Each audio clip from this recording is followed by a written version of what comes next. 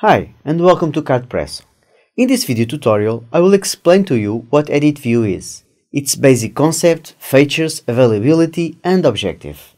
Imagine that you have a small business with 8 or 10 employees and you want to keep a record for each and even print a card for time attendance or access allowances.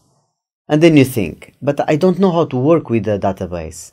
Basically, EditView is a very simple, small, but powerful alternative to a database, where you can keep until 10 records and manipulate them as you wish. The EditView is available since CARDPRESSO Basic Edition, the XXS. Why? Well, it allows you to have a first contact with CARDPRESSO capability of database manipulation. And if you don't need more than 10 records, or don't know how to work with a database, this may become your ideal solution, at least for a start.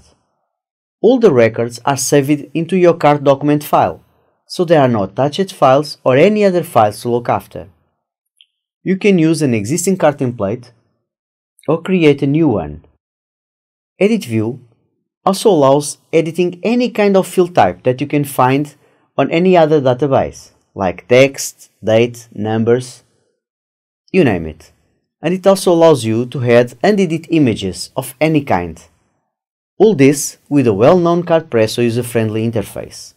In short, EditView is a smart alternative to a database, with all its properties and benefits, the same user-friendly environment, and available from the Basic Edition. On the next tutorial, we'll teach you how to handle EditView, add and delete records, how to browse them, and add image fields. See you on the next tutorial. Thank you for choosing CARDPRESSO and goodbye.